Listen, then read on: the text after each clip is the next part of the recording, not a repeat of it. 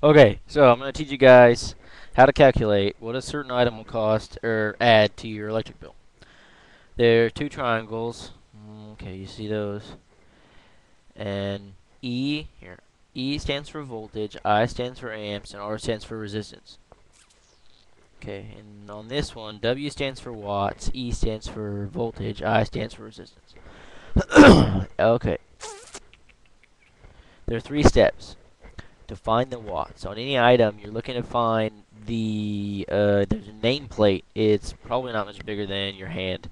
A little nameplate. It'll say the volts and the amps required to run this machine.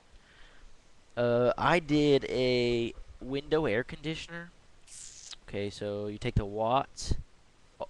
This is just simple math. It'll say on the bracket on the bottom of your whatever you're looking at.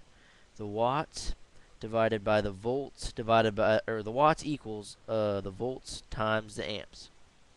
So I did the air conditioner I was talking about, the window air conditioner, and said 220 volts at minimum to run and times 30 amps. You do the math, and I got 6,600. And say I ran it 24 hours a day, so I took it times 24, and then I got 158,400. And then step 3 is divide by 1,000 to get kilowatt hours, because that's what the power company will charge you by. And 158,400 divided by 1,000 equals 158.4 kilowatt hours. And there's another step, but I didn't have enough room for it, and it's on my piece of paper. You take 158.4 kilowatt hours times 10 cents, because that's how much the power company will charge you. But it's different in every place. I mean, back where I used to live, it's 12 cents. Here it's 10 cents. It's just different. And if you do that, you get 1584 to run for 24 hours. I don't know if you guys can see that, but you get 1584. Sorry, my mic's or my camera's really bad.